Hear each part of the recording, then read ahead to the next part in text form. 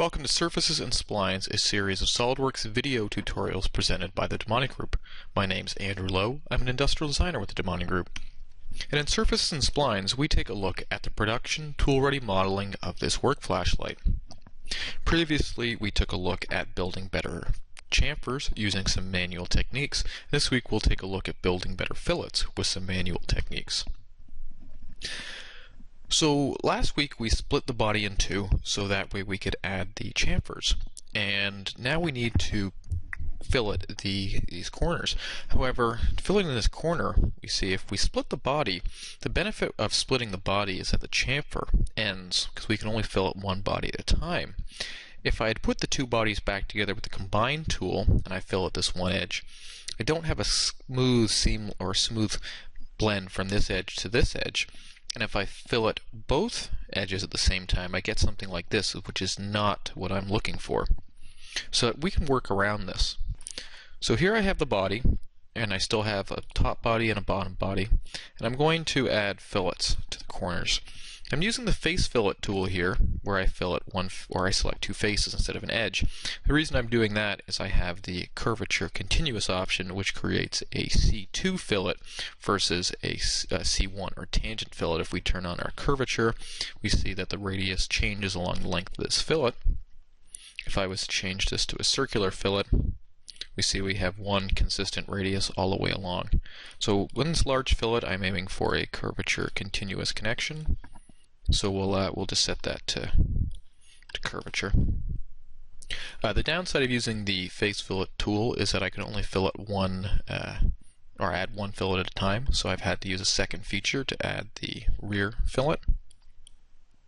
Finally, this rear edge. And now I need to manually build this top fillet. And we can do that with the split line tool. We're going to generate new edges which form the perimeter of our fillet. So I've added a line here, made it coincident to the end of the fillet here. So I have these two edges of the fillet, and finally on the top plane, another edge there. And now I'm going to use the delete face tool. Oh, wrong button. Using the delete face tool with the delete option, which will turn this solid body into a surface body by removing these faces from the model. Need to add a little more material using surface extend.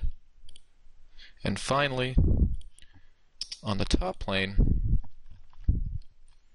I have a style spline that I've made curvature continuous to this edge and curvature continuous to this edge. So now I'll use delete face, and I finally use split line to split this face, and delete face to remove that from the model. I use a surface trim to trim that extra little corner of material, and now I have a perimeter for my fillet.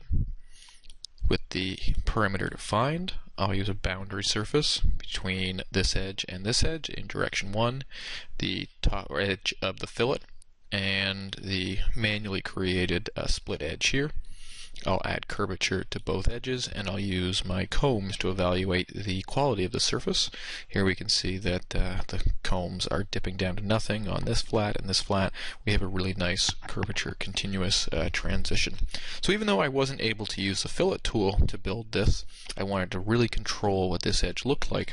So I used the split line tool to isolate the perimeter and finally the boundary surface to build the blend. I'll now use the surface knit tool and knit that into the model. I still have two separate bodies here, and I'll need to combine them.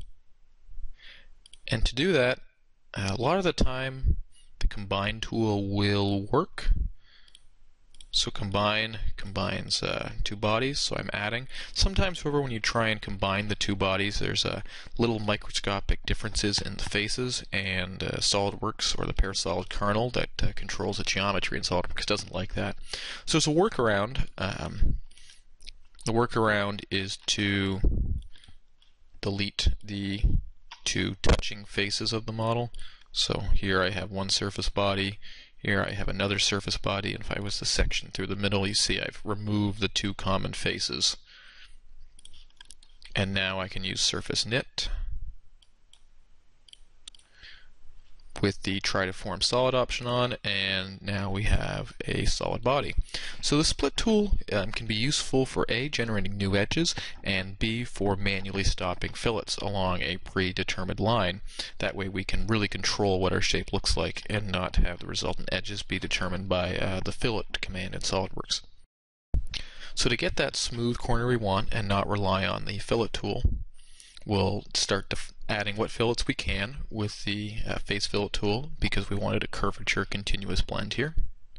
And now we need to finish the fillet manually. So using a combination of split line and trims, I've isolated a boundary for this new surface to live in. There's lots of different ways we could do this. We could have done trims, we could do split lines. If it was solid, we do a cut. How we get to this is not as important as outlining the shape of the fillet. So now I'll use a new boundary surface to finish the fillet manually. And finally, I'll use Combine to put the two halves of the body back together. And just a tip, if the Combine tool fails, it says zero thickness geometry or a feature failed in geometric condition, you can delete the two common faces of the bodies and use the surface knit to combine them into one whole.